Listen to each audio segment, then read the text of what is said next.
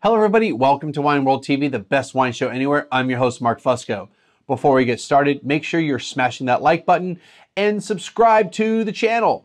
Every like and subscription just helps build the channel. Even better, spread the word to your friends about the best wine show anywhere. Was that enough of a radio voice for me? Anyway, today's show is the penultimate show of my 6-part series of Australian wines. The first 4 were donated to me by one of my Instagram followers, Jason Carley, shortly after I took my advanced exam last year. This wine I purchased from Underground Cellar a few years ago, and it fits in with my studies. While it's not technically a testable wine, it's still a wine I should know, or at least the winery. This wine is part of my big group of Underground Cellar wines I had shipped to me in the first quarter of 2020. I actually have 4 bottles of this, and this is the first time I'm trying them. Not sure how I ended up with 4 of the same wine from that offer, but I did. Anyway, Darrenberg is definitely a well-known winery. I'd even put them in the iconic category of Australian wineries. They make a wide range of wines at various price points. They're probably best known for their Dead Arm Shiraz. Not their most expensive, but definitely one of their higher priced wines. Before I get into this wine, let's talk history of the winery. It was started by Joseph Osborne in 1912. What's interesting is Joseph was a teetotaler. He was originally an Aussie Rules footballer. He eventually joins the Thomas Hardy Limited Company and becomes a partner eventually. This winery is also one of the oldest wineries in Australia, and Thomas Hardy is considered the father of the South Australian wine industry. So Joseph had a good foundation. While working for Hardy, he also secretly got into horse racing and made a lot of money. So in 1912, he decided to buy an established winery in McLaren Vale called Bundoora. Over the years, the winery passes down the family line, and a marriage to Helen Darrenberg in 1920 is when the name enters the family and the wine's history. In 1959, the grandson of Joseph, Francis Darry Osborne, launches his own wine label to honor his late mother. The distinctive red stripe we see today is born. It's a callback to his days at Prince Alfred College and the crimson and white striped tie he used to wear. He also created their family crest with the Latin phrase Vinum Vita, or Vinum Vita Est, meaning wine is life. This is the reason for the fertility symbol at the top right corner and the grapes in the opposite corner. The website has a really extensive history timeline that I'll let you explore, but these were the salient points for our purpose. Darrenberg's estate-owned and leased vineyards are certified for organic and biodynamic.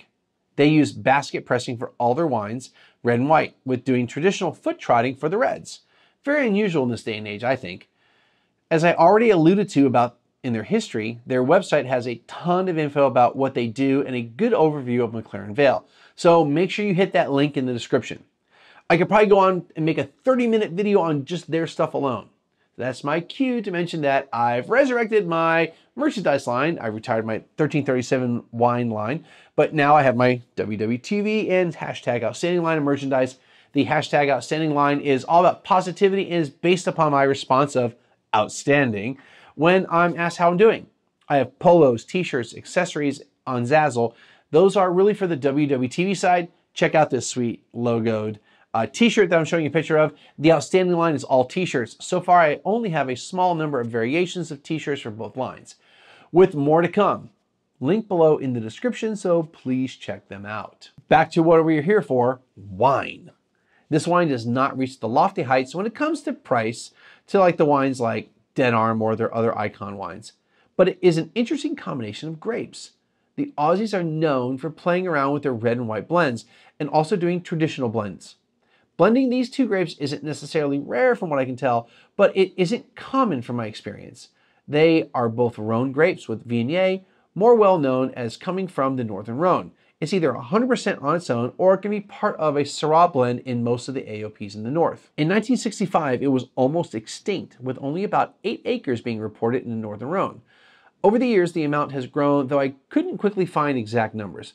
I'm sure if I could remember the official French wines website, it would be there, as far as the stats. I just did a quick search, but I can say that it is now widely planted in France, with most of the grape being grown in the Languedoc and sold as vin de paix. It's also seen quite a bit all over the world. It does show up in some Southern Rhone blends, but it isn't the most common of the grapes for the most part. It's completely absent from the most famous blend of all time and the most complicated in terms of number of legally allowed grapes. That would be Châteauneuf de Pape. Basically, every other grape grown in the Rhone is on the list except Viognier. Yes, there are a few others that are pretty minor that are not on the list either. All right, so speaking of those grapes, can you name them all? Well, I'm about to, because you know why? Because I have a script to tell me all of them. So these are the permitted grape varieties in Châteauneuf de Pape. Grenache, now you have Noir, Gris, and Blanc. Mourvèdre, Syrah, Cinsault, Cunois, Bourbon Blanc, Roussanne, Brune Argenté, also known as Vacqueres. Claret, Claret Rosé, Muscadin, Picardin, Picpoul, Noir, Gris, and Blanc, and Terret Noir. Know what else is missing on this list? You guessed it, Marsanne, which is interesting as it's a common blending partner with Roussanne, which is on the list. Northern Rhone white wines not from Condrieu or Chateau Gruyère are some combination of Marsanne and Roussanne. In the Southern Rhone, Marsanne isn't as prominent, but it is considered a main grape in the Côte de Rhone white blends and also Vacqueres. If you're able to find Marsanne on its own, definitely check it out. It can produce some really delicious single variety wines. All right, now back to Australia and back to this wine. From the website comes the story behind the name. Many of McLaren Vale's vineyards are on free draining soils underlain with limestone, formed by the calcareous remains of the local marine fauna. One such creature was the hermit crab, a reclusive little crustacean that inhabits the cast-off shells of others. The Osborne family thought the name appropriate for this. McLaren Vale's first ever blend of Viognier and Marsanne. Hermit is also an abbreviation for the French appellation Hermitage, where the Marsanne grape variety dominates on the white wine side. When it comes to how this wine is made, I'll let them also explain it because that's where I got the first thing from. Small batches of grapes are crushed gently and transferred to stainless steel basket presses.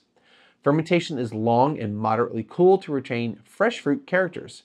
About 4% underwent wild fermentation for extra complexity. 14% of the Viognier is fermented in aged French oak to add mouthfeel and support the subtle Viognier tannins. The Marsanne component received similar treatment, but was not blended until the final stages of the winemaking process. All right, here are the stats for the wine. The Darnberg, the Hermit Crab, about $13 US. 72% Viognier, 28% Marsanne, aged for 8 months in oak. 14% of the Viognier in used French and American. 4% of the grapes undergo wild fermentation, which adds complexity. Both are fermented and aged separately and then blended at the end. 13.3% ABV, pH is 3.33, total acidity 6.1 grams per liter, and the residual sugar, or RS, is 4.3 grams per liter. That would be also known as dry. Okay, let's get into the wine.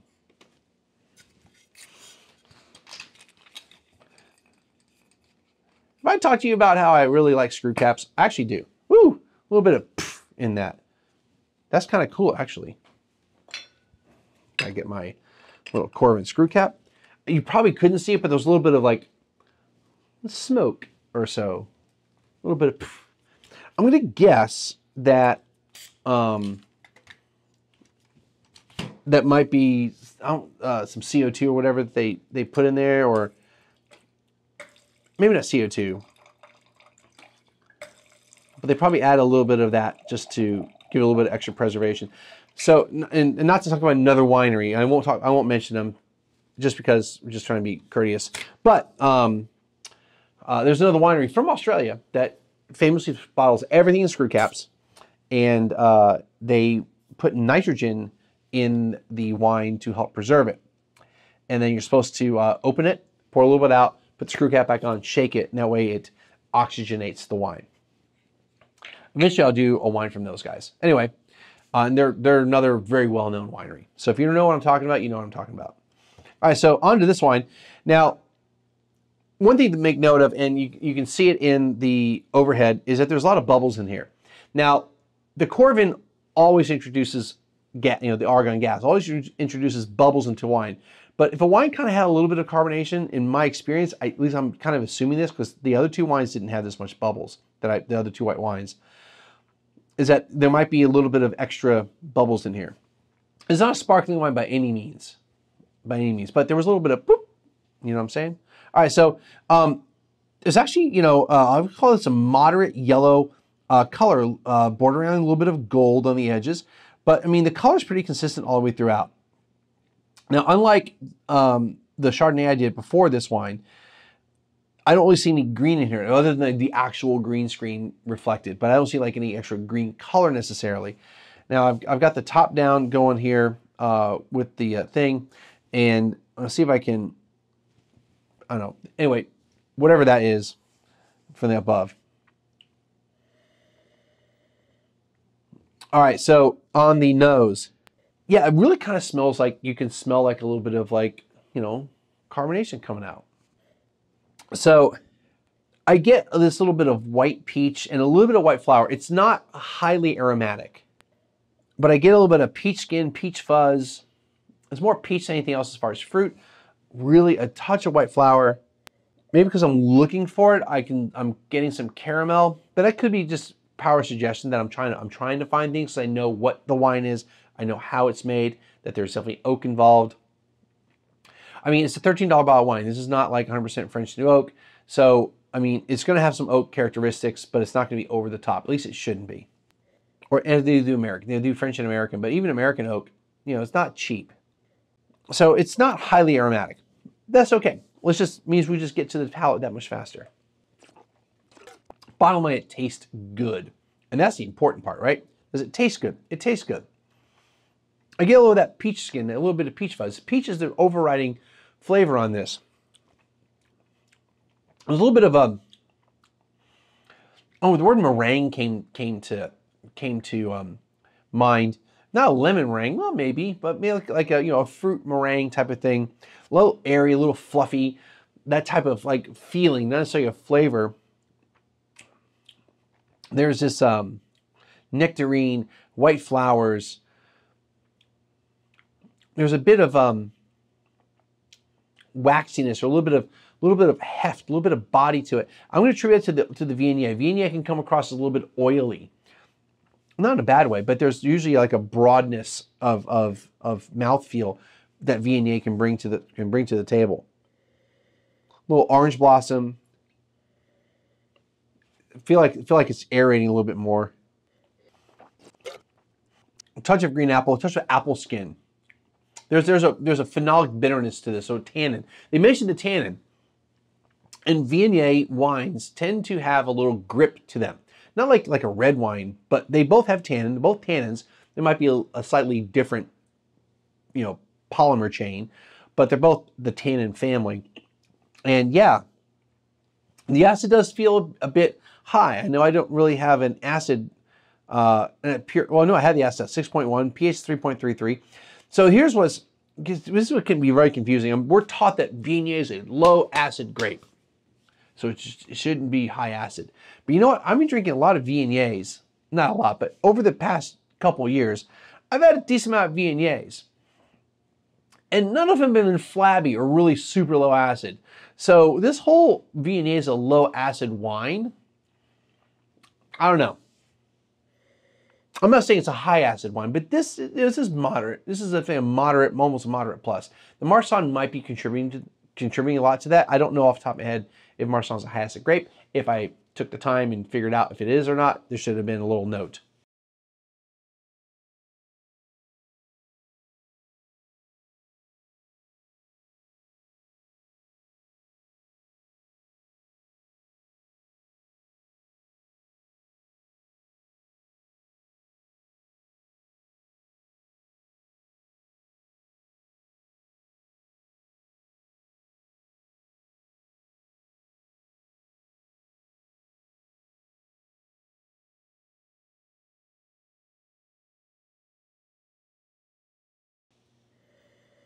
I do like the wine. I mean, for $13-ish, for under 20, or maybe even 15, this is a totally crushable wine.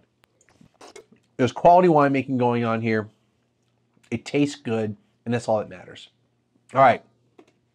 I mean, that's the bottom line, right? All right, so that's going to do it for today's show. Again, if you enjoy what I'm doing here, make sure you hit that like button and subscribe, and then tell your friends about it. And until next time, we'll see you later.